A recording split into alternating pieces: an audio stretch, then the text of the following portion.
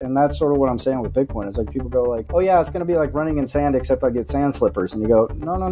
It's like, you're just going to not be in the sand anymore. Bitcoin is the first money you cannot steal. What's the world look like when everybody is not short-term thinking, scrambling to grab as much fiat as they can, levering up, going into debt, trying to cut prices? You go, oh, the world starts looking a lot better. Will there be taxation on a Bitcoin standard? Anybody can own property with egalitarian zero trust access. Nobody can prevent you from owning that property. No one can seize that property from you. That means that everybody suddenly gets elevated to the level of a property holder. And I've never seen someone come into Bitcoin and go, yeah, I went full on Bitcoin, and then like a year later I gave up because this seemed stupid and I just quit. Like, I want to go back to stacking ETH and trying to gamble on meme tokens. Like, I've never seen that happen.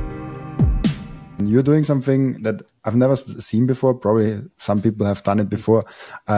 You're writing a book in real time, like you're writing chapter after chapter.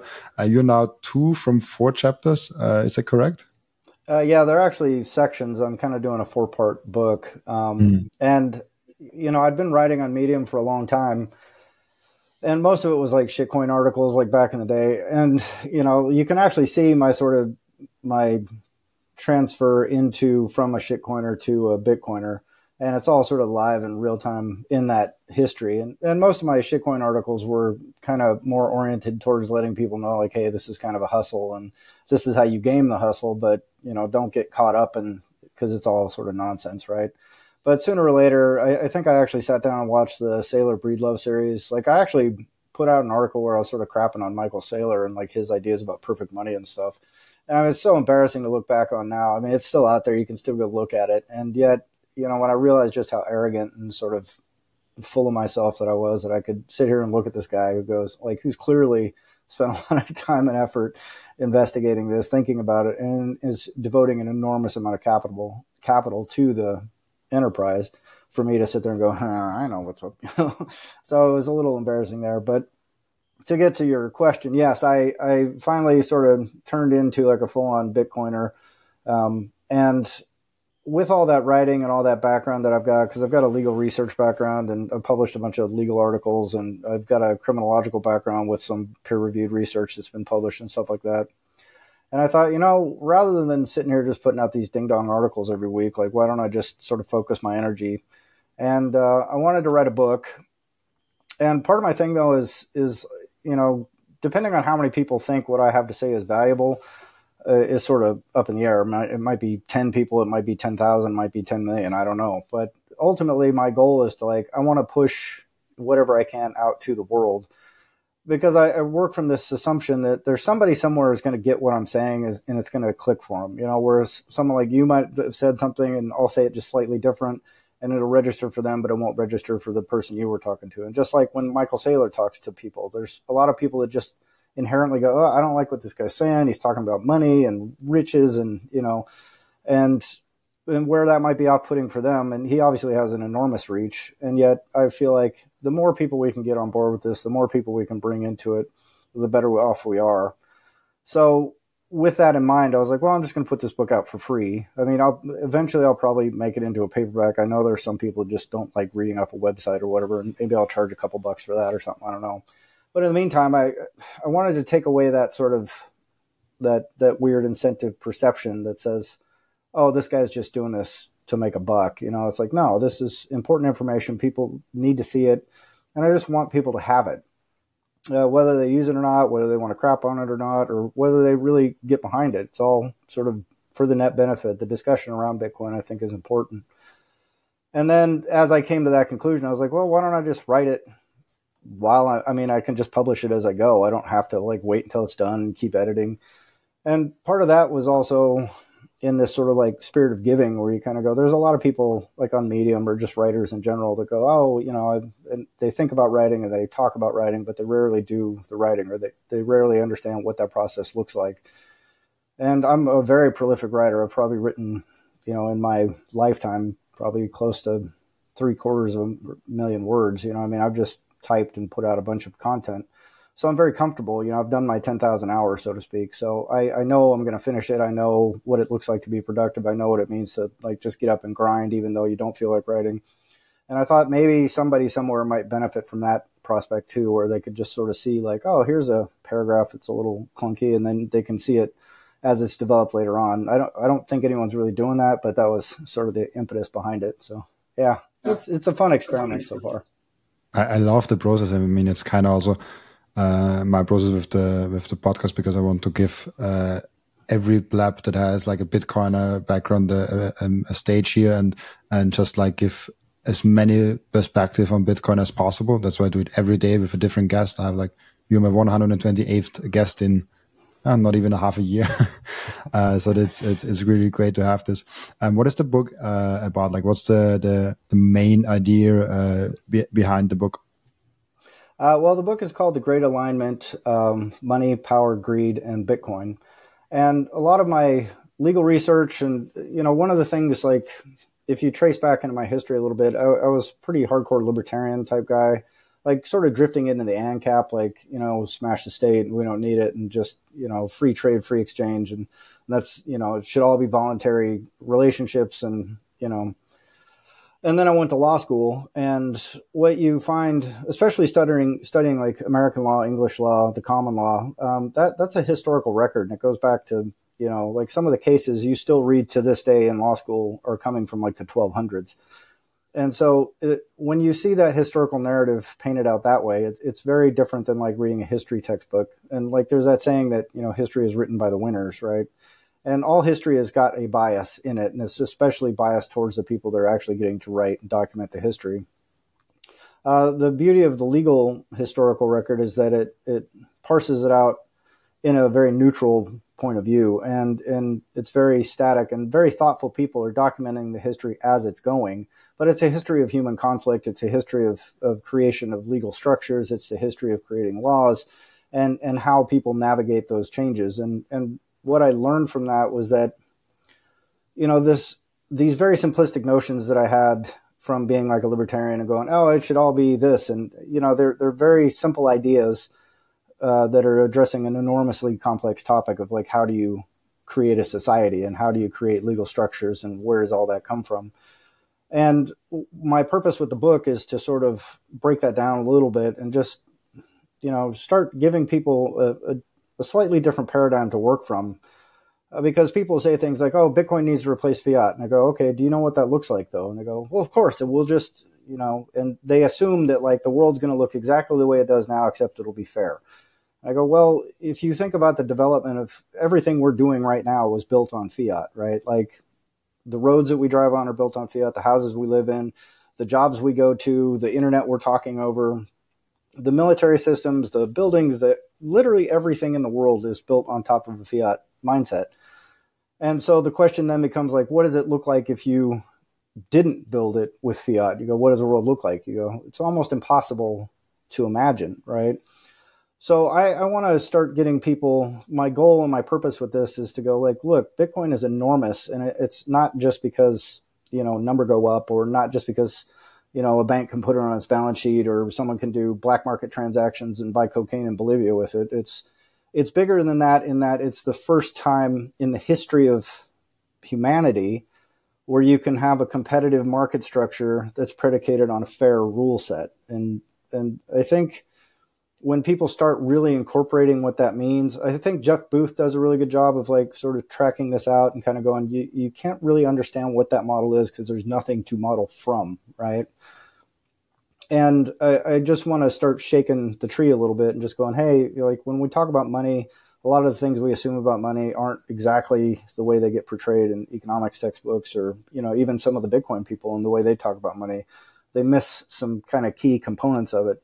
And the same thing with like power structures, and the same thing with like, where does greed come from, and where does authority come from, and sovereignty, and what all this means. I just want to, like I said, I guess the best way to do it is, or say it is, just shake the tree a little bit and just go, hey, there's stuff up there that you might not have thought about. And I just want people to start incorporating that and thinking about it. And that's the ultimate hope, because like I said, I think Bitcoin is such an enormous transformative technology that it's almost wonderful to think about like what the world looks like without a fiat standard. And I also go, I don't think it's going to look like this, where we go down to the local clothing store and have a selection of 4,000 different sizes of clothes and 4,000 different colors, and it's all massively wasteful and ends up in junk piles in Africa because we just sort of dump stuff on the third world like that. And I don't think it's going to be necessarily like, everyone wants to run out, buy a new iPhone, or Bugattis are a big deal. I think a lot of that stuff just slowly deteriorates and goes away. And we'll start finding this very sort of peaceful coexistence with specialization and a very different social structure, I think, is going to start to develop around this. And I want to encourage people to start thinking that way, because it if you're in a fiat mindset, it's always toxic, and I think my hope is that we can start just breaking free of some of those shackles, I love that what you said about many colors and many like different sizes with the gloves. I thought about something, and this actually I have from Seinfeld, and I know that you worked on Seinfeld. I feel like he made an episode even with that in the future, whenever we have like futuristic film and people come from the future, like the aliens or something like that, they always have like one suit on. Like they always have like the kind of like, well, let's have one piece of cloth on. And I just like thought of that when you talked about that. I mean, it would be interesting to see if from the Bitcoin standard we get rid of like this wastefulness and like kind of like have like more how can I say it, like more classic clothing and like more not as many different wasteful things to do. Like it will be really interesting. I mean, gloves is like one small part of it, like when you go down the road, but I always compare it with like running through sand and running on a solid street, and like feet is like running on sand, and you like you get ahead, you can do something, you can run, but it's really hard, and you likely fall and you likely get get on in the sand. And yes, you can also fall on the solid street. You can also you also have to run on the solid street. It's not like, oh, you have Bitcoin now, you can relax and not do anything. No, the whole opposite is the truth. You have to still work. You have to do something. So it will be really interesting to see the future. But let's first, and you do it also with the book. Let's first look a little bit in the history. What is like when you look at the history of money? What is like the main lesson you take away from that, and like why is like Bitcoin now like the next step of that evolution? Sure, man. And before we get there, though, I'd like to say I love that analogy of like running through sand and tripping and falling. And I would just build on that a little bit. And sort of what I'm getting at with the book is like, just imagine your whole life you've been running on sand, and then someone said, oh, here's a road. And then what would you run like? I mean, you would just be like, I'm a monster now. Like I can sprint, I can do all this crazy stuff, I can do cartwheels, and all of a sudden it's fundamentally changes like how you approach running, right? And that's sort of what I'm saying with Bitcoin. Is like people go like, oh yeah, it's going to be like running in sand, except I get sand slippers. And you go, no. It's like you're just going to not be in the sand anymore. And that's a very, very different sort of look at things. So that was great. Thank you. I really enjoyed that. I appreciate that. But in terms of money, I think, people, when they look through the history of money, I think probably the most common misconception about money, and stop me if you've heard this, but there's like a narrative out there right now that goes like, and like even Lynn Alden put out a video recently, and she said, well, back in the day, they started with barter, and barter became too complex because you can't divide a spear, you can't divide an ox cart or shoes or whatever. It becomes imbalanced, so they can't trade that way. So then they went to money. And that's the sort of logical step that everybody takes. And there's a great author by the name of David Graeber who put out a book called The Debt, the First 5,000 Years. And that was the book that sort of popped my brain because he came out, and it was while I was studying finance, while I was doing my Master of Laws, that I saw this article. And he said, yeah, that's a cool story. Like, we went from barter, then it became money because barter was too hard. And then from money, we got credit and debt. And that's how we got the money today. And he said, that's just false. It's just not true. But he said he could go anywhere in the world, say that story, and people go, yeah, that's right. We used to barter. And then, but he said, no, they have no evidence of a society ever developing that way. He said there's a lot of societies that developed like where they had a monetary system that collapsed and then people started bartering. But he said going from barter to commodity money to paper money, then to credit and debt, et cetera, he said it's just sort of what he called the founding myth of economics, right? And if you really start tracing back the history, especially in the West, like the American economic system, which is sort of predicated on the British economic system and central banking and all that kind of stuff, what I find is that most monetary systems are there built specifically for taxation, right? Like people go, oh, they need it to exchange value and things. And I go, well, kind of, but not really. And if you think about like medieval England, and if you're some sort of medieval villager or something like that, and a bunch of brutes come in and go, hey, we're the boss now because we're going to, it's easier for us to beat the crap out of you and take whatever it is you made than it is for us to make stuff. So after a while, that sort of solidifies. It goes from like that protection racket, like, hey, there's a lot of dangerous guys here, so you may as well give us 10% of your wheat, your shoes, your sheep, whatever it is. We'll call that your tax. That's your protection tax. And then that develops out a little bit. Sooner or later, it gets to a point where that becomes a logistics problem, right? Because you go, okay, now I've got a region of, the size of London, and I'm going around collecting all the sheep and goats and wheat and whatever. But that stuff starts to spoil after a while. And if you're clever about it, you go, hey, here's an idea. How about we just make people pay in coins? You go, they got to pay their tax in coins to us to satisfy their tax. And instantly you create an economy around specie, around coinage, where you go, you have to pay your coins in tax, therefore you have to produce goods and sell them for this coin so you can get the coins so you can pay your tax.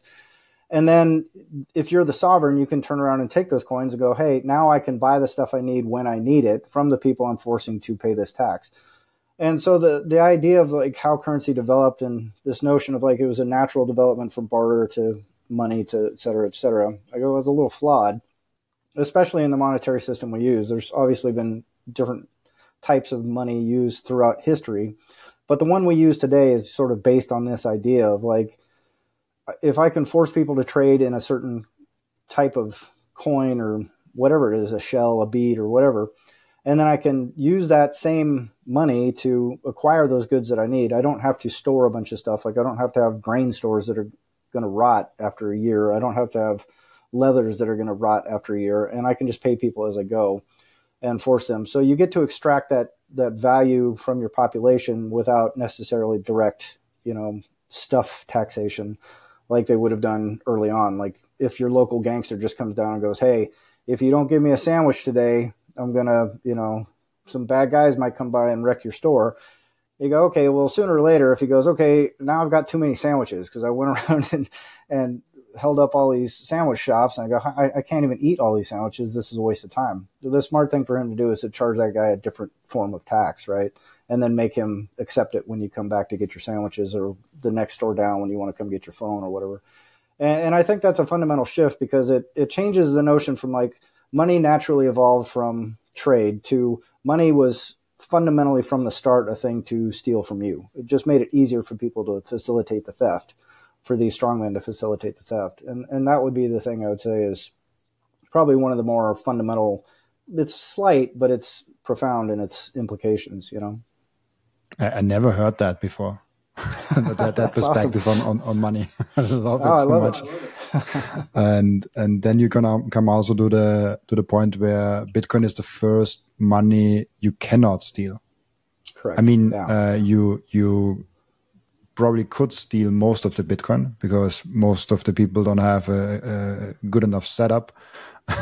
Right. But if you're really good in your setup, or if you like destroy your setup and just have a brain wallet, which I don't recommend because it's way too risky to like hit your head and then forget it. But it's in theory possible to just like have it in your head.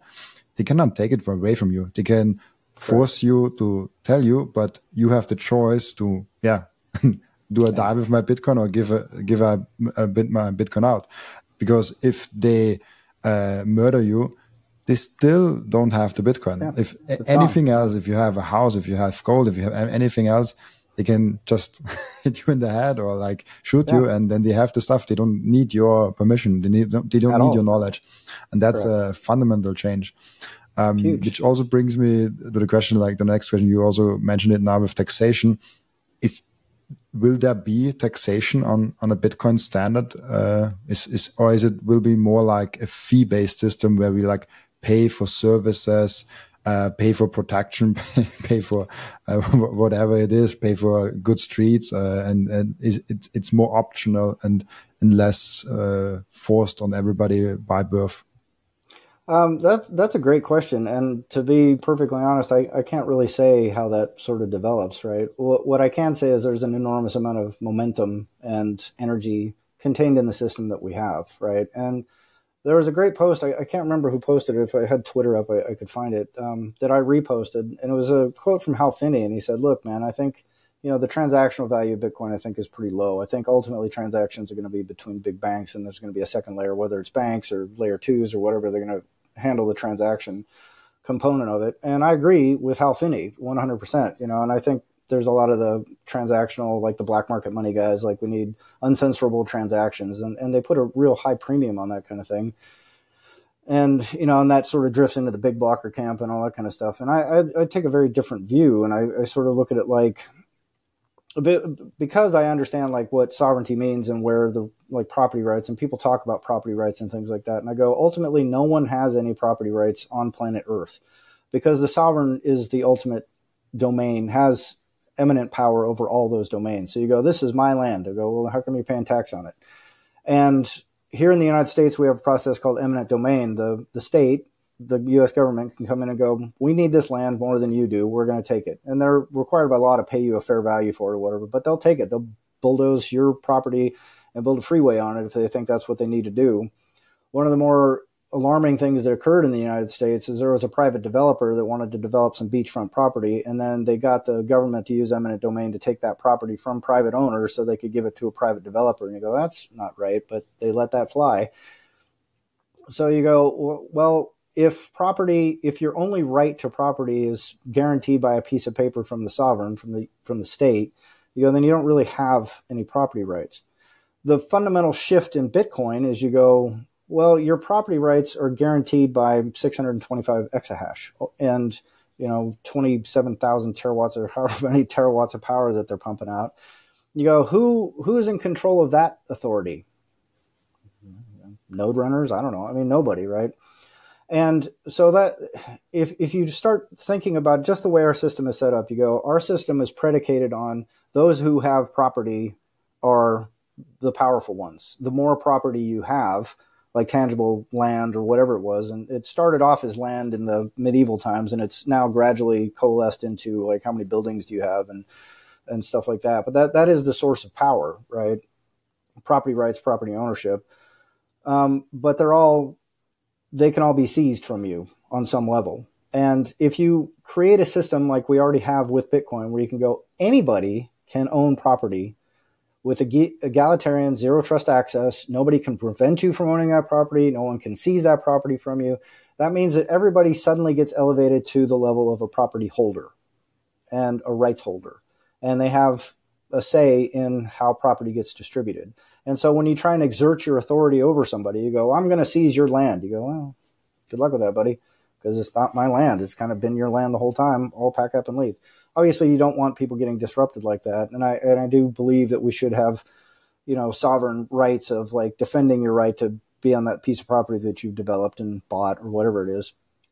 But it fundamentally changes that calculus, because if you go, hey, I'm in Ethiopia and I own property in Bitcoin City, and I'm in the Sudan and I have property in Bitcoin City, and I live in Peru and I have property in Bitcoin City, and I live in the United Kingdom and I have property in Bitcoin City. Like, everybody can own a piece of this tangible property. And if that's the only source of power, then all power gets distributed globally. Maybe not perfectly, but you can't take someone's power from them at that point. And I think that's the sort of huge implication of this. I may have drifted off what your question was at this point. I tend to babble a little bit, but that is sort of where I'm kind of landing on all of this, and why I think, like Bitcoin is such a huge deal. So it's amazing. There's so many great things that were in there. The first thing that I want to add is you touched on like there will be like banks that transact on Bitcoin and on base layer, and then there will be layers up. I 100% agree. I even made like a podcast episode with Wicked, the guy from Twitter that made about UTXO management, a lot of stuff. And he is like, we all know there's like a limited amount of institutions and people that will be able to long-term transact on the base layer because other people will be priced out. And that's a good thing, to have a secure, really robust base layer and then layer up and scale over layer technology, like just like the TCP/IP protocol in a comparison. There will be, as he said, around 10 million institutions or people that could theoretically trade per month. Maybe the number is 5 million, maybe the number is 50 million. It's hard to guess, but around that number, and all others will be on top of that. Will be a really interesting thing, and there will be this thing where there will be big banks trading on it, and some whales who got in 2013, which will be really fun to see. But I just wanted to add that in the conversation. In that sense, and you also touched on that in the book, I think. How will then Bitcoin fix the financial corruption, which is a fascinating topic for me, and it's still like, for me, when it's just money, corruption will still happen in some sense, but how can it be like better on a Bitcoin standard? Well, again, it's another great question, and I think the way this ultimately leads, and it's the title of the book, The Great Realignment. I think what it does is it realigns incentives, and gradually, right? And the clearest analogy model I have is, you go, just talk to anybody that's gone on a Bitcoin standard, right? Where they go, I'm all in on Bitcoin. That's all I care about is Bitcoin. I'm just saving Bitcoin. And then talk to them like a month later and go, how's your life? And they go, I don't know, it's just better. Like everything's just a little bit better. I'm more focused on health. I'm doing this. I'm doing, like, everything all of a sudden is just magically lifted. Right? Nothing at all changed in their circumstance except for that one shift. I went from fiat slave to saving here and hoping I get my 401k built up and trying to squirrel and just rat race kind of thinking. So like, oh, I'm just on this Bitcoin standard now. The beauty of that, though, is it encourages saving, right? And if you just strip it all away, strip all the artifice, strip everything else, you go, what are you doing right now? I'm saving for later. And that's the delay of gratification, right? And I go, if that has that impact on you, that has the impact on literally everyone I've ever seen that gets into Bitcoin. I've never seen someone come into Bitcoin and go, yeah, I went full on Bitcoin, and then like a year later I gave up because this seemed stupid and I just quit. Like, I want to go back to, stacking ETH and trying to gamble on meme tokens. Like, I've never seen that happen. I see a lot of people kind of get in, dip their toe, bounce back and forth, and then they finally get that full on orange pill. And the next thing you know, they're just like full steam ahead. And their life improves dramatically because it shifts all of their incentives. It shifts all their incentives to that long-term thinking, right? That idea of like, I need to save up and I need to orient my resources into more important things. If you would have met me 15, 20 years ago, I used to think the greatest thing in the world would be to get an American Express Black Card and buy a new BMW every year on lease. I go, I've made it, by like just getting in insane amounts of debt. Like, at one point, I think I was carrying like $300,000 or $400,000 worth of credit card debt. It was insane. Just, absolute madness. And I felt very successful at that point. And I look back on it and go, God, what a toxic, just ugly human being I was living in that mindset. Today, like, I drive like this little dinky, like, I have a 2007 Toyota Prius that I just love keeping going, and it just gets me around. I could give a rat's ass about what people think about it. I have all that sort of idea around like social flexing from consumption is just gone. And yet that allows me to put a lot more effort and time and energy into doing things like, hey, I can come out here and spread the Bitcoin love, and I can devote my time and energy to stacking sats. And I don't prioritize things that are wasteful, which then has all of a sudden allowed me to prioritize things like improving my diet and exercising more and giving time to myself. But it's all that incentive realignment. And I say, if it's true for me, it's true for you. There are human beings that run these big institutions, like whether it's Chase Bank or, Target or clothing company here, or, you name it. They're all people, and people I think, like to look at them and go, oh, they're evil. They're doing evil things. And I go, well, it's a thing called Hanlon's razor. I'm pretty sure it's Hanlon's razor that says, given the choice between assuming bad intentions or just assuming incompetence, you kind of always gravitate towards incompetence, right? And for most of these people, I think most people are generally operating from good intentions.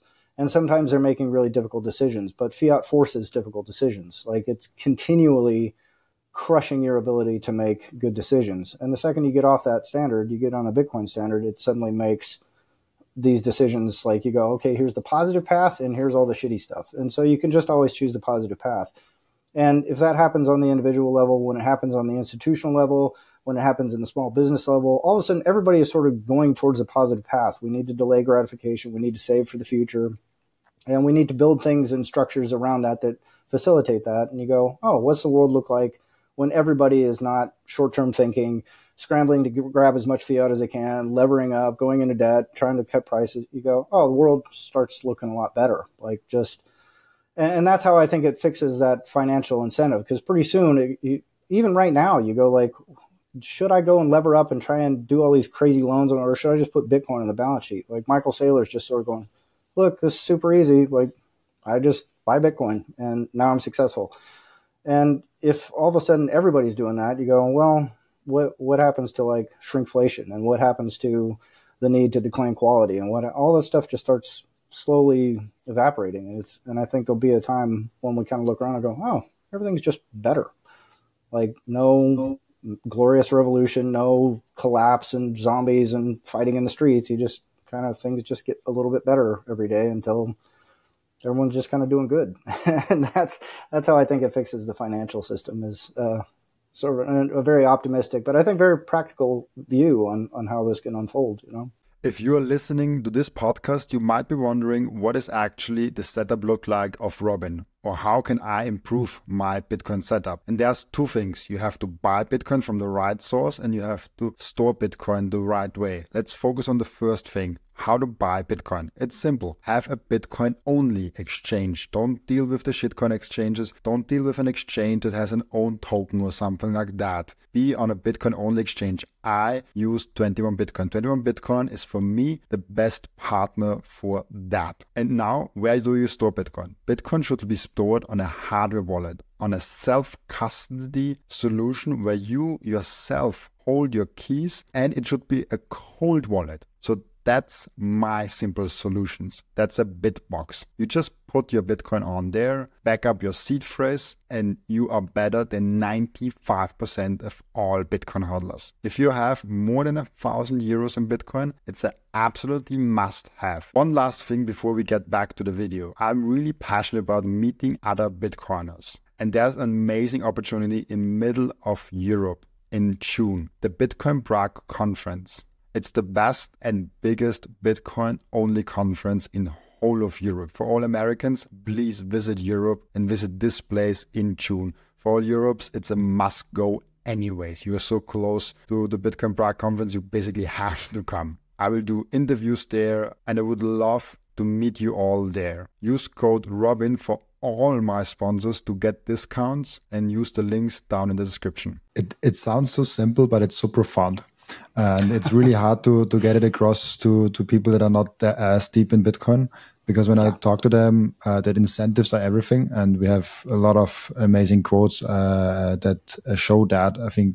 I mean, he was not really pro Bitcoin, but he still achieved a lot of things. And he said, I forgot his name, not Charlie Munger, the other one. Oh, Buffett. Oh, no, it was Charlie Munger. Sorry, not Warren Buffett. Yeah. It was Charlie Munger. And he said, show me your 5 biggest incentives and I will show you what you will do. Exactly. And this is basically it. Like, and Bitcoin changes the incentives in thinking long term versus just thinking short term. Because I see it. I was in companies. I also was before Bitcoin. I was a lot in conference calls. Like I did even weekly trading. I mean, I had a lot of luck in my timing and I made a lot of money with it. But it was like I was on conference call and I was like, oh shit, this happened on a conference call, and I set then money on that. And next week I made either 5,000 plus or lost 5,000, which is what did I do with my with my time? This is not productive. I did not spend time with my family. I did not bring any value to society. I just gambled and had luck. Like that's basically it.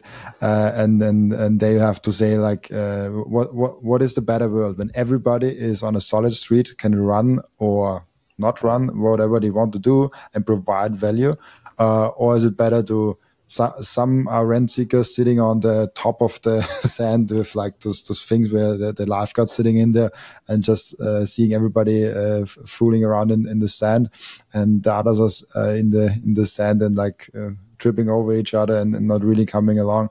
It's such a different world, and it's hard to explain why it's so much better. And I'm also like in the process of writing my thoughts around that, because this is the question I always try to answer, like, how does this Bitcoin standard look like on an individual level? On a, like it's really hard to wrap my hand around. That's why I'm always asking every guest, because more people are well, that's awesome, man. Yeah. The one question that I have in mind, a lot of people say like, oh, gold is also great. Like have gold and Bitcoin. And I have gold, but it's just an emotional value for me, not something that I would do for financial reasons. Do you think that Bitcoin is just the next evolution of money and then just completely demonetizes gold, which would mean that gold crashes down to the utility value of like, what is it, 5%, 10%? Jewelry and electronics. Jewelry and the smartphone use and stuff like that.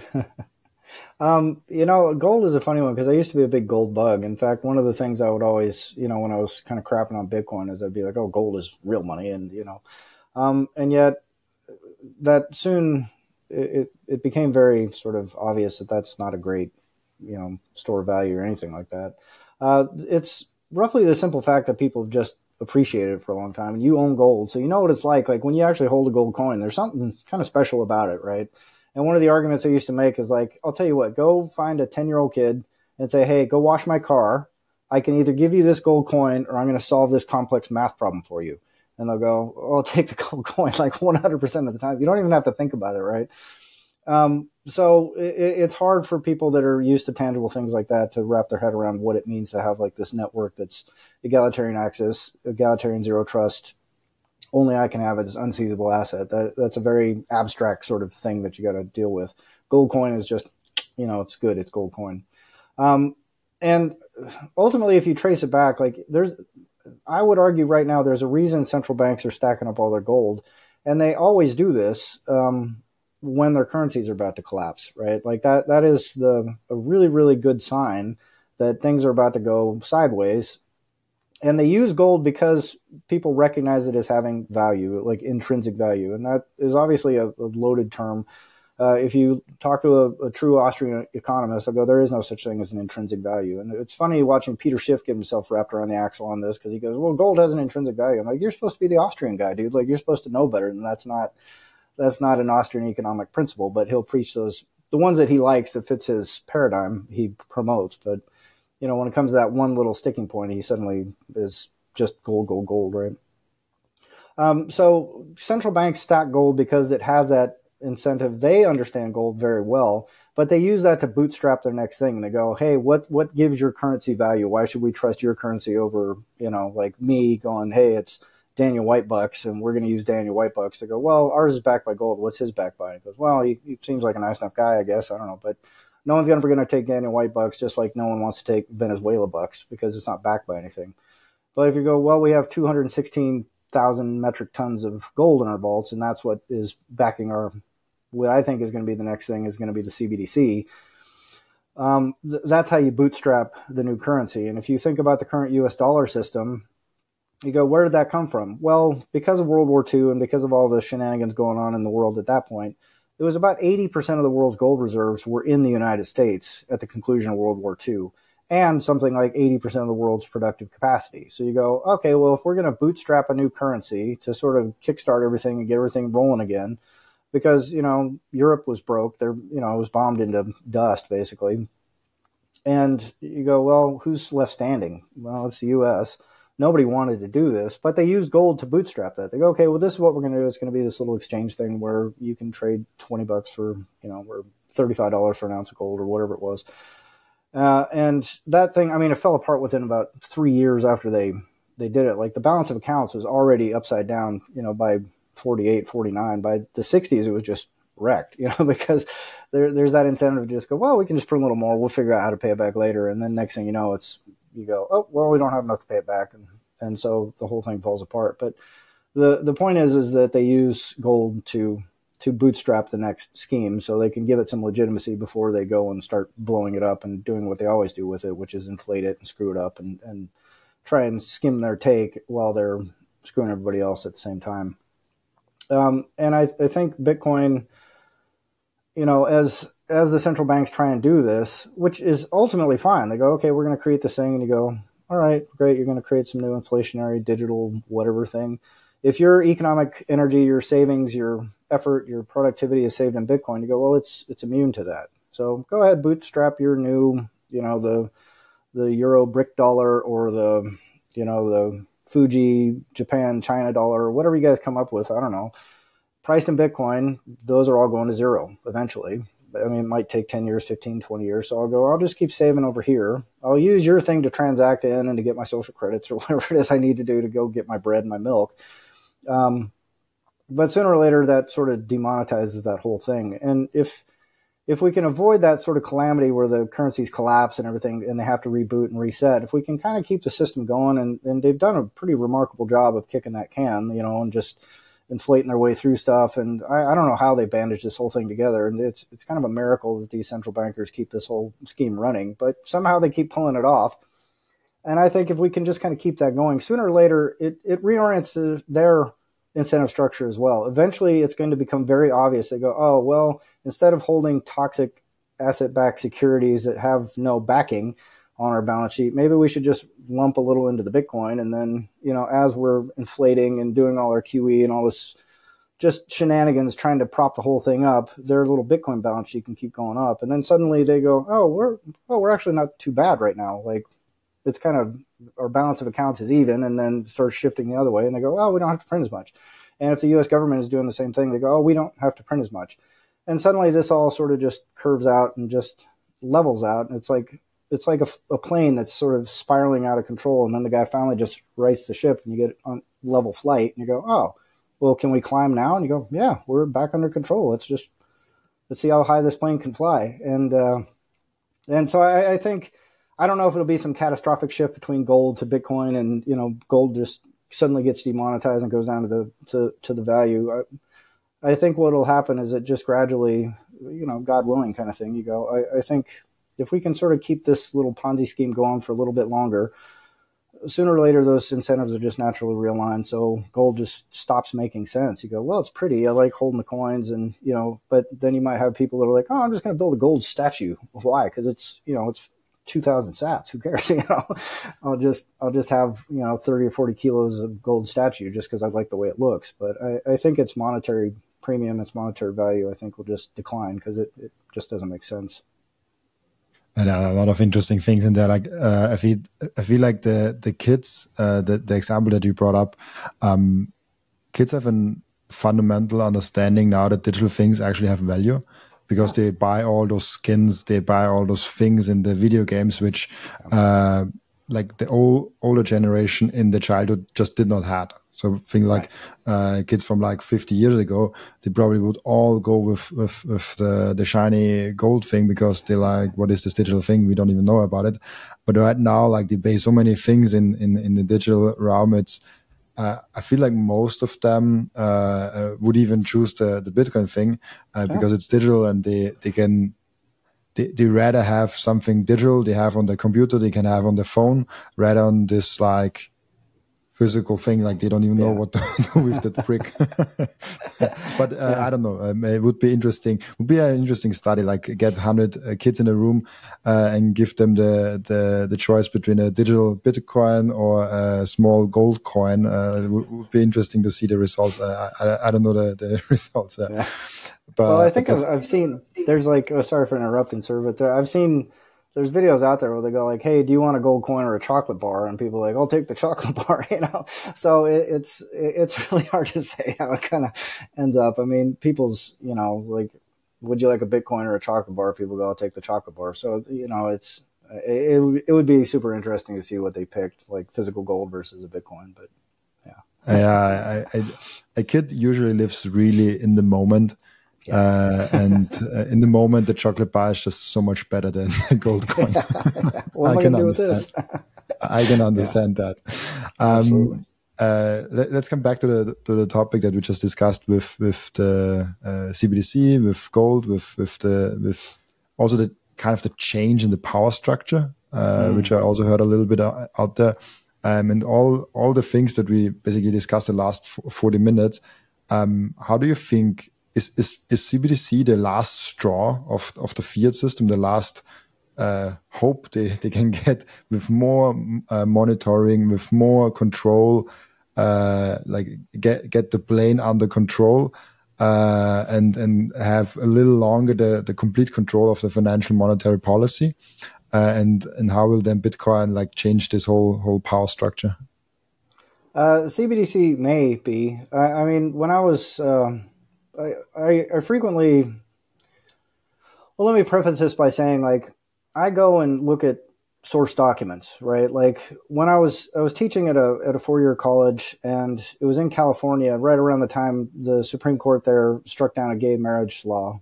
Like they upheld a gay marriage ban or something like that. All my students came in and said, hey, are you going to go protest the Supreme Court's decision? And I said, no.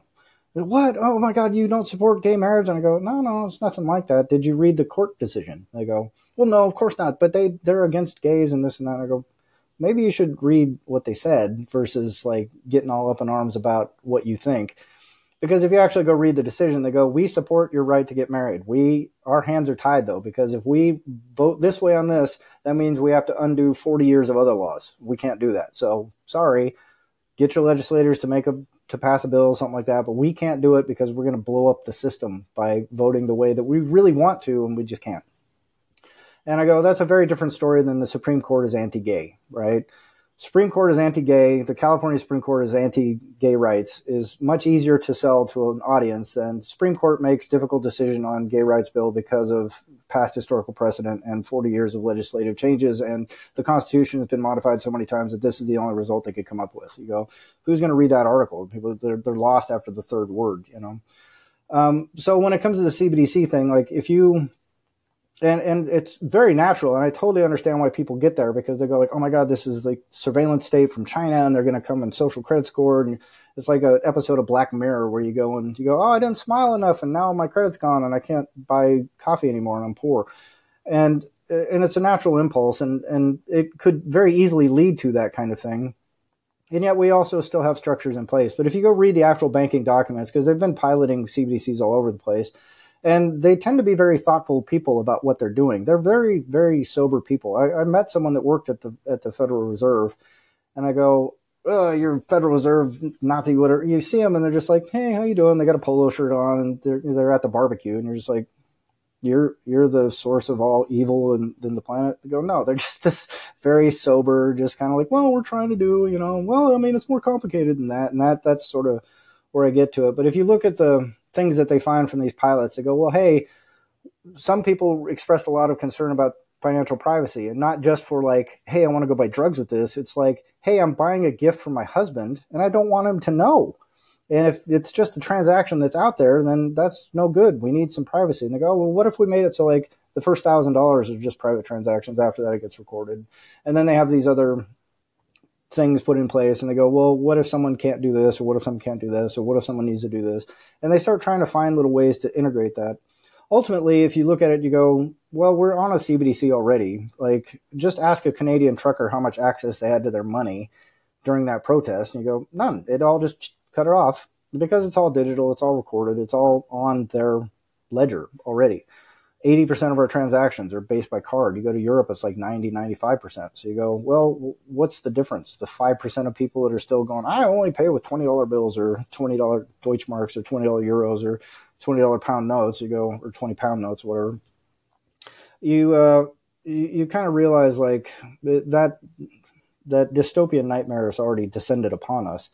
With all these AML laws, like they've already implemented all those controls already, and they've already got that infrastructure put into place. So the next step is just like an efficiency for them. It's not necessarily like this is going to grant all these extraordinary new powers. They just go, we've already got those powers. We're just trying to make it more efficient for this to get distributed. It net benefits them a ton because their seigniorage goes to zero, right? Like they just make money off every little unit they create. Whereas right now they actually have to print some paper or mint a little, alloyed coin or something like that. So in terms of the way Bitcoin sort of ties into that, you go, well, if it's your reserve asset, then it kind of doesn't matter what the unit of account for the rest of, like if I go to Starbucks right now, I don't want to sit there and try and figure out how to get, some way to transact that by trading a cork or a wood coin or something like that. It's pretty nice just to be able to tap a little thing and go, okay, thanks for the coffee, and walk off. But if that becomes a Lightning thing and you can tap and do that, that's great. For me in the United States, like every time I tap a Lightning thing, it's why I don't use it, because it's a taxable event for me. Because, my average buy was like 26 grand or something like that. And I was buying right at the bottom there at 16.8. And I go, well, if I sell one of those sats for, that's a 30% tax I'm just paying on my cup of coffee. I don't know if I want to pay that much tax just so I can say I'm sticking with the Bitcoin standard. I'd rather just tap my little Visa card and then pay it off at the end of the month with my other fiat slave money. So, I think it just naturally gravitates towards a system where some of those edges are going to smooth out. I think the need for people to try and track down tax cheats and all that, that's all AML was ever started from. As they said, there were these guys that would open Swiss numbered accounts, like Wall Street guys. They'd make a bunch of money on Wall Street. They'd open a Swiss numbered account. They'd dump their money in that. And they said, hey, you got to knock that off because you're hiding your tax returns. So the Swiss banks started collecting these pools of stock investments linked to the numbered account. So they'd buy all these stocks, they'd get all these gains, they'd sell all the stocks, and then it would all go back into this pool that these guys could draw from. They go, well, wait, which one of you made all the gains on the stocks? And they go, we can't tell because it's a numbered account. They go, oh, we're not doing that. AML laws, here you come. And they've just built it out ever since then because it's a very convenient tool for beady-eyed little bean counters who are control freaks to go like, I want to know more about what you're doing. But again, like all our freedom was already evaporated. So the fear of the next draconian sort of megaopolis, Opticon tendril CBDC, I think are a little overblown. It's still dangerous. I still don't support it. I hope no one listening to this goes, this guy's all for CBDC. It's nothing like that. I'm just saying, like, as a practical matter, I think it's less like Darth Vader and more just kind of like just that annoying guy at work that you go, God, this guy's such an asshole. Like, I wish he'd just leave me alone. So I don't know if that answers the question, but that's kind of my thoughts on the matter.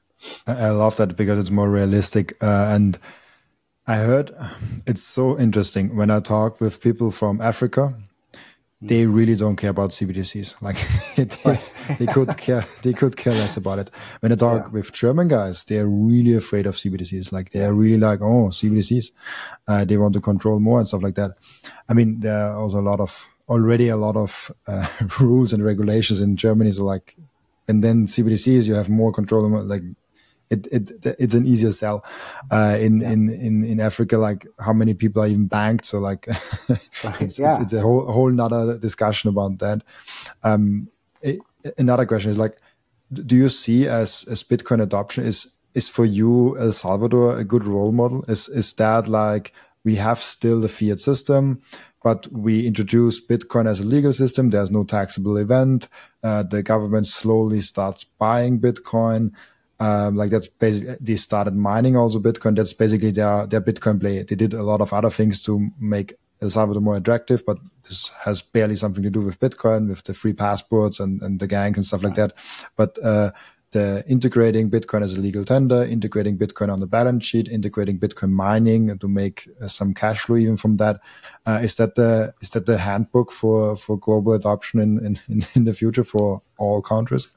Potentially. I think the thing that's going to happen is, like people have been saying for years, there's a supply shock coming, right? Like it's going to get crazy and people are going to start going, oh my God, like look at number go up. And people will point to the 2021 run up and they go, oh my God, look how much Bitcoin, exponential growth from like 2009 to 2021 or 2011 to 2021, if you will.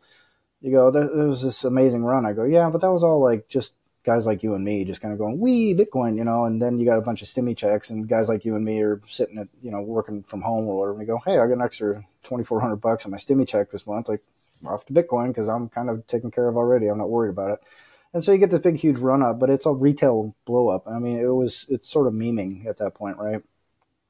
Right now, the people that are memeing are BlackRock and Fidelity and Bank of America and JP Morgan. And, like these major institutions are now getting into the meme phase for themselves. But those guys are bringing stacks, right? And I think you posted a chart, of like all these like corporation stuff that are putting Bitcoin on the balance sheets. And so to your question about El Salvador, I think what's going to happen is like, it's like if you had bought like Amazon stock and you had this balanced portfolio or something like that, as your stock increases, you rebalance, right? Like that's a very common thing to do. You go, well, I'm overweighted on Amazon now, so I'm going to cut that down to here. But if you caught Amazon at the right time, there could have been a time where you had like, let's say a $10,000 portfolio, $1,000 of it was Amazon, and then the rest was like stocks, bonds, whatever, mutual fund crap, whatever composition you have for that thing.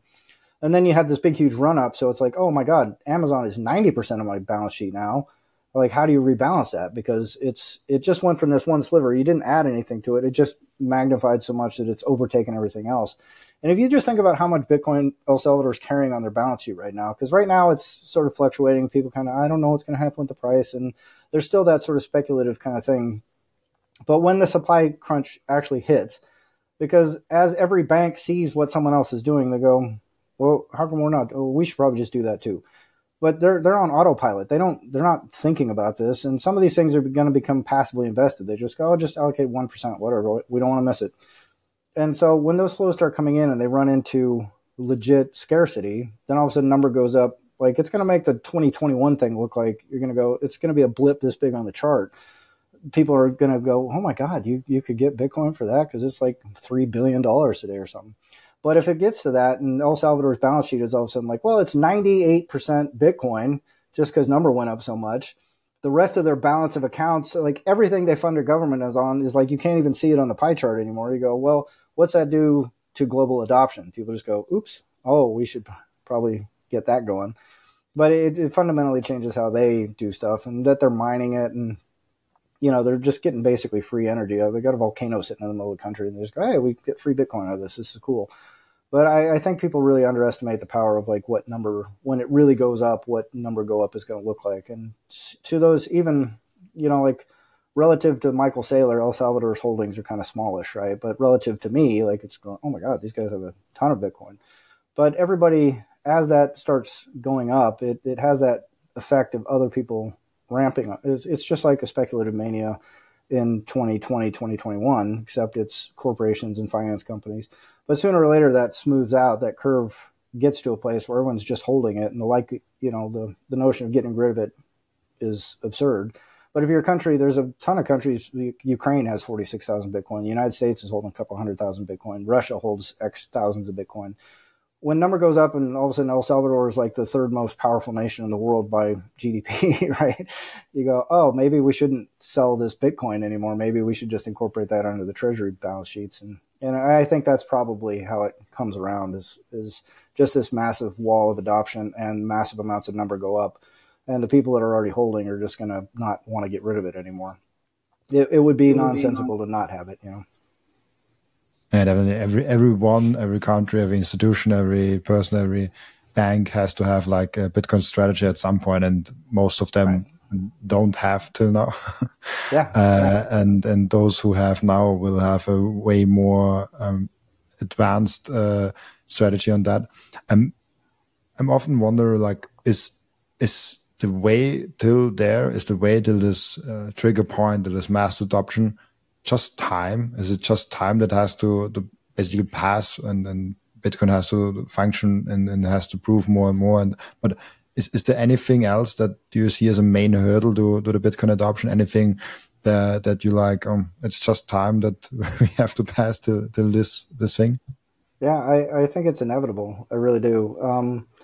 And it's an exponential curve, right? Like if you look at the derivatives market, for instance, right? That's the over-counter derivatives market, the thing that blew up the world in 2008, the thing that's still a gaping black hole out in the economy right now. that was an exponential growth curve. And so you had people like Alan Greenspan in 1999 or 2000 going, I think the risks are mitigated here. And you know, you had Warren Buffett going like, these things are a financial time bomb, like a nuclear bomb. And what they didn't anticipate, though, is because of the way the derivatives trade, they start off with like $60 billion, you know, being hedged in the derivatives market. By 2008, that had blown up to 600 trillion. You go, wait, what? How did? And the thing is, I don't think anyone was just like, yeah, let's pump this thing up to the moon until we can just absolutely fracture the entire global economy. I think what happened was just mass adoption, right? These guys just went, oh, those guys are doing it. We got to do it. We better get in on this. Oh, and number go up. Hey, that's cool. Let's keep doing it. And then one day it sort of trickled along and then it just went, whoop, you know, that exponential growth occurred. And then everybody stopped in 2008 and went, wait, what did we build here? And you go, ooh, you don't want to look under that hood, dude, because that's bad. And, but that's what exponential curves look like. That's a negative exponential growth, right? You go like, oh, we exponentially grew a bubble that we can't fill. Like there's a hole that we can't fill. Bitcoin is the opposite of that bubble, but I think it happens the same way. I think people just go, oh yeah, oh, they're getting on Bitcoin. Oh, we should get in Bitcoin. Oh, well, number go up. Oh, we should get some more Bitcoin. And then next thing you know, everyone just goes whoop, and you go, oh my God, like what happened here? But when they look around, the world looks very different than when you're standing on top of a $600 pit or a $600 trillion pit. You're standing on top of a $600 trillion asset, and you're going, oh, this is kind of cool up here. Like a lot of our problems just went away. And we don't even have to play this game anymore because look at all, you know, we fixed this debt mountain. We fixed this need to issue all this debt. We can now focus on things like quality, or we can just not do this anymore. I can just go on vacation with my kids. I can not sit here and grind 12 hours a day in a Wall Street firm trying to grind out, like you said, gambling and trading and just, you know, and sacrificing family and everything just for fiat bucks. And I think a lot of this stuff just drifts away, you know, and then you go, what's the world look like there? You go, I don't know, but I think it's going to be pretty awesome. Like, I think it'll be very, very different than what we're used to. I would hesitate to make any predictions. And yet I think just these notions of like how we enforce territory and property and why people are even incentivized to do that. You go, it stops making sense. If you go like, I could either hustle you for $5 or I can just buy this thing and get $50. You go, well, I'll just buy the thing, get $50. And, you know, I think it's going to be quick, and I don't think anything stops that. Like, you know, it's fun to say nothing stops this train. I just don't think people have quite wrapped their head around what an exponential growth curve in Bitcoin adoption looks like, because it's going to be insane. I think it's just going to be where people are just, because we don't have a model for it, right? We've never had something like this. Like I said, it's the first time in human history when you had something that's got this monetary value, this asset value, and it's scarce. Like you can't get more of it. So when it happens, it's that gradually then suddenly. Well, I think the then suddenly is it's gonna be that face melting kind of it, but it's all positive. Like it doesn't hurt anybody when it goes up, right? Like nobody gets harmed from that growth. So it lifts all boats. Even people that don't have it, their boats are going to get better because, you know, their stuff becomes less expensive. They have less.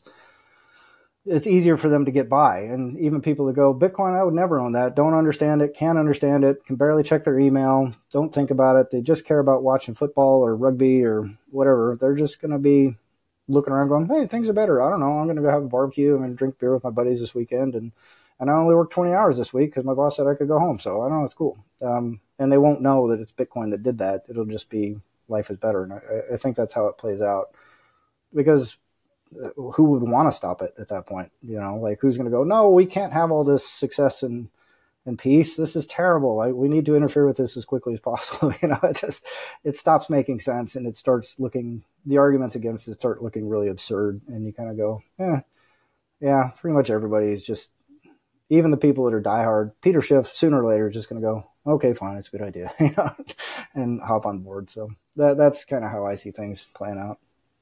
I hope for Peter Schiff that he has at least a little bit of a Bitcoin, because if he watches it since, I don't know, since 2012 or what the first debates were, then he made. I mean, there's this memes where his face gets older and older, and like gold price goes down and Bitcoin price goes up. But it will be interesting to see.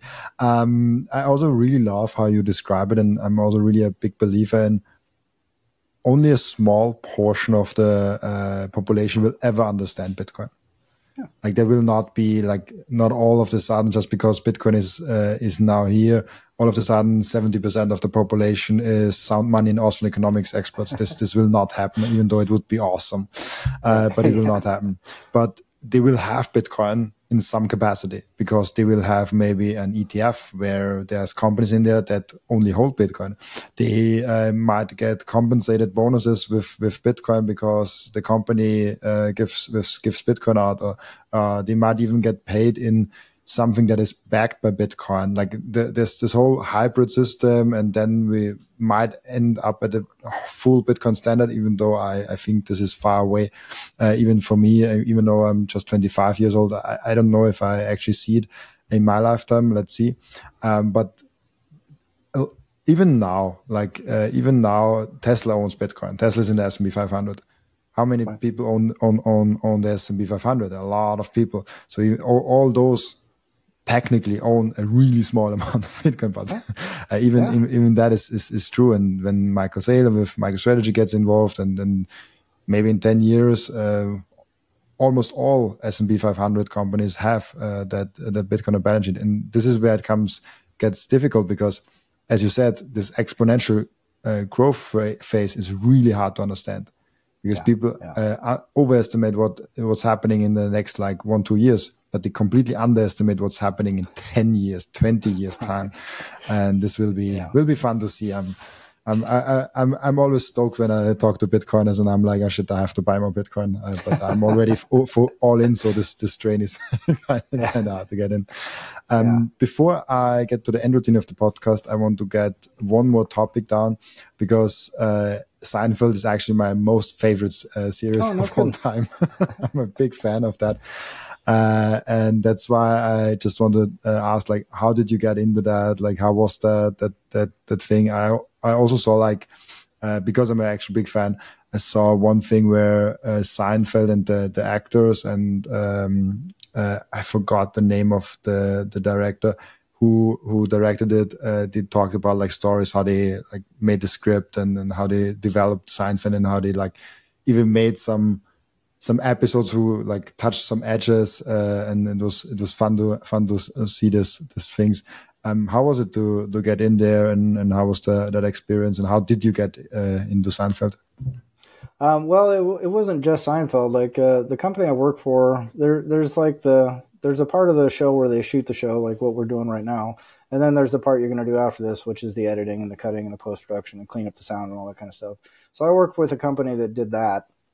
And I got there right in the early 90s. And so if you're unaware, there was a time when you couldn't do this, right? This digital recording and HD 4K was just, it required an insane amount of horsepower at the time.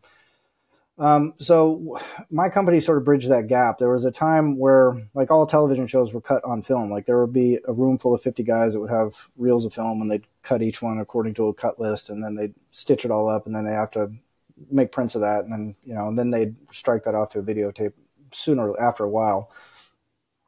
We sort of became a middle step where we could transfer directly to digital and then edit digitally, but on tapes, right? These are these big sort of professional type tapes.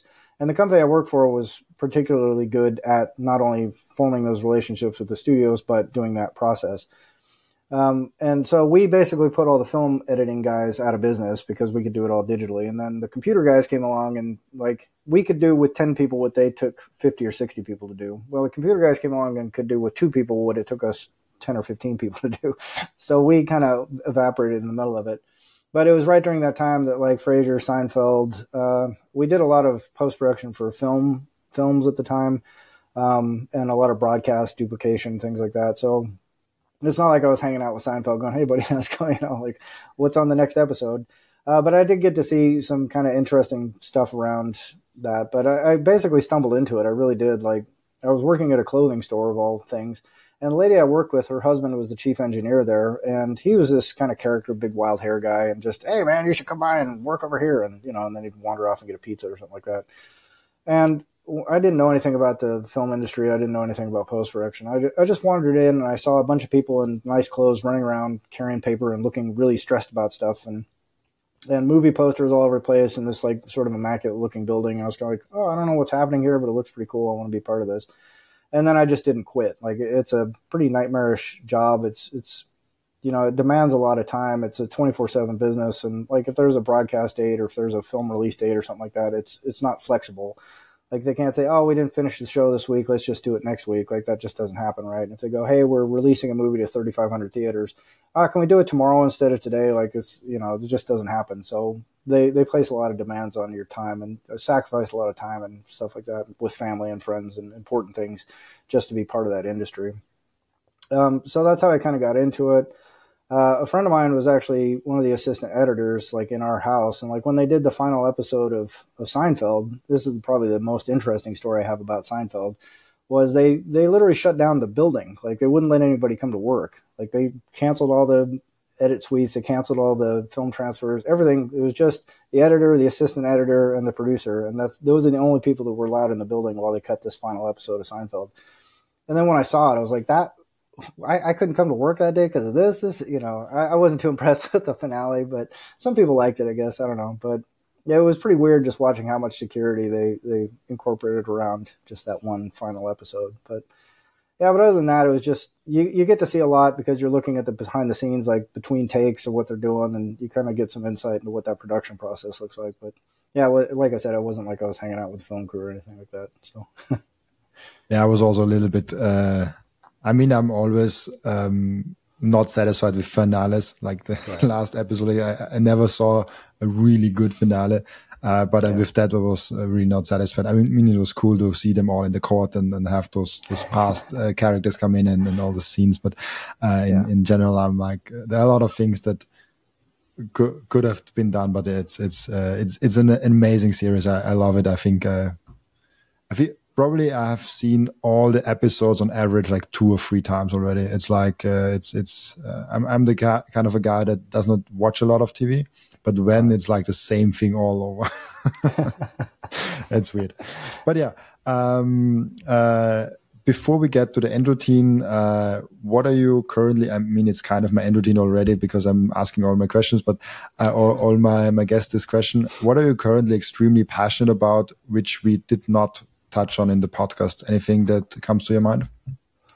Oddly enough, I would say no. Like, we talked about the stuff that I'm super passionate about right now. Like, all my focus right now is on writing this book and promoting Bitcoin, and outside of that, I'm pretty dull. Like, I like to golf once in a while, and I'm terrible at it, but that was a passion. But all these things that used to be something I might have considered a passion felt very fiat to me now. Like, I look back and that's kind of a waste of time. Like, maybe play video games or something, dick around on the computer. But the rest of the time, it's just thinking about Bitcoin. Like, how can I talk to people better about Bitcoin? How can I promote Bitcoin better?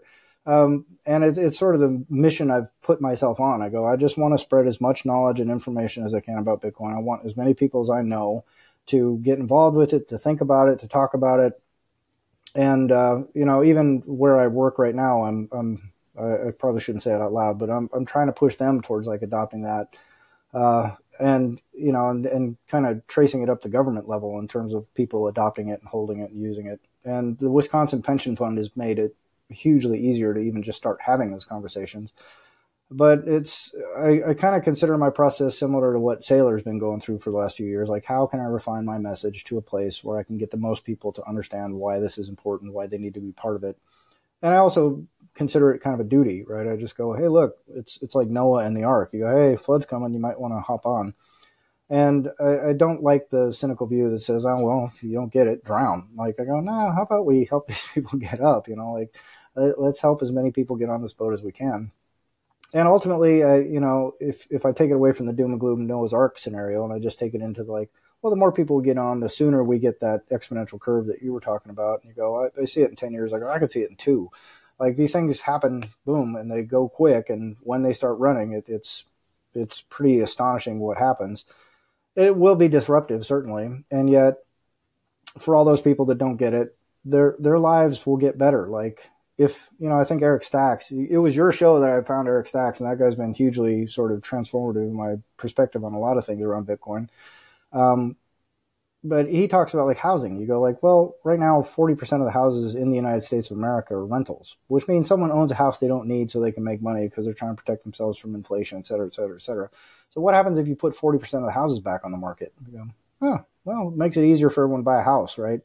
And you go, well, what happens if we don't have to pay a premium for stocks and all this kind of stuff? And, then these companies, if they're just holding Bitcoin on their balance sheet and they don't have to keep trying to push a premium and push their revenues and take on debt and do all this, they can just like take whatever meager profits they have, they put them in Bitcoin, it goes up, and they go, oh, we don't have to worry about cutting costs and reducing quality and centralizing further and further. We can start specializing, we can increase quality, and our balance sheet keeps going up. So everybody benefits from that sort of positive feedback loop. Even people that don't know what Bitcoin is and would never buy one if it, but all of a sudden their stuff is cheaper and they can afford a house and they don't have to work as long or as hard, and they still get the things that they like. They can still, buy their beer, but it's getting cheaper every day. It's not getting more expensive, or the beer that they are buying gets better.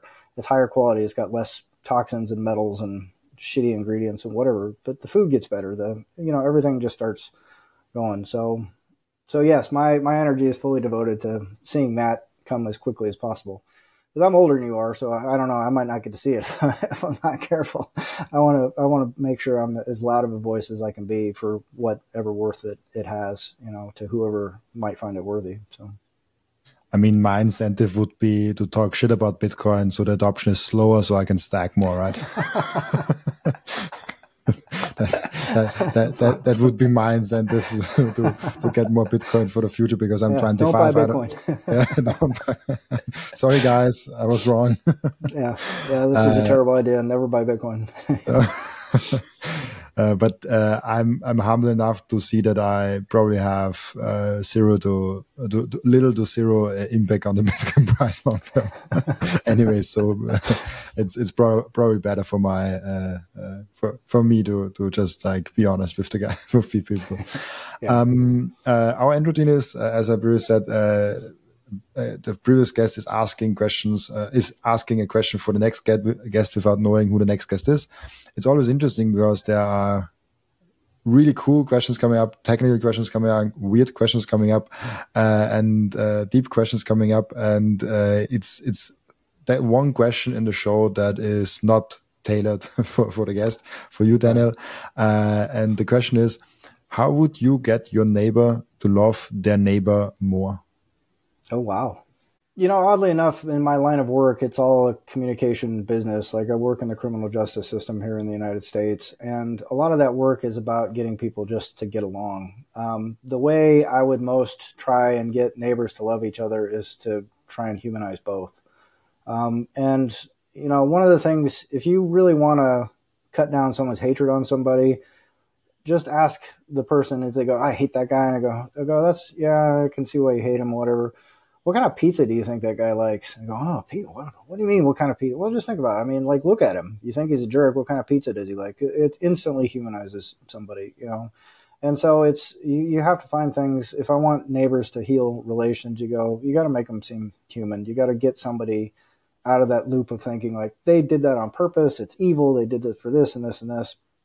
It's tricky. It's not easy. But if I had neighbors that hated each other and I really wanted them to get along because it makes my life easier for whatever reason, that would be the start, would just be because it's about effective communication. It's about empathetic listening. It's about being able to hear someone's point of view and empathize with it. It doesn't mean you have to agree with it, but they go, I think that guy's the biggest jerk. And go, I can see why you think that. I mean, it's the easiest thing in the world. Even if someone's saying it to me, I think you're the biggest jerk. I go, I can see why you think that. Like, it's not, people, how can you say that? You're not a jerk. They want to fight. I'm not a jerk. I go, it doesn't matter. That they think you're a jerk. You're not going to talk them out of it. So may as well just acknowledge it. Say, yeah, I can see why you think that. And I did it for this. This is the reason why this has happened. Did you know their dog died? And what kind of pizza do you think they like? What kind of ice cream do you think they like? I saw that guy had maple ice cream. Can you believe that? I go, maple ice cream. He likes maple ice, but it doesn't change what they're thinking about, but all of a sudden it makes that person a person. And it helps just tamp that kind of stuff down. So those would be my steps. Those are great steps. Where can people find you? Like, where's the best place to read about your stuff, and where's the best place to ask you questions? Well, my writing, my book, you can find on Tin Money. That's TIN Money, MONEY.medium.com. And that's where I'm writing the book real time. And you can read those. You know, I got about a third of it maybe done right now. And you can also find me on Twitter at Tin Money TV. And that's where I sometimes post occasionally interesting stuff and usually just shit post a lot. But I'm kind of a reply guy more than anything. But yeah, those are the two places to best find me. There's reply guys. I love it because this is the most interesting in Twitter, interacting with each other and then shit posting. It's I love the game, honestly. I don't know why. Yeah, that's great. I mean, you do a really good job of it. So yeah. Thank you. Then perfect. Thank you for being on, and for everyone watching. I will be back tomorrow with another guest. Bye bye.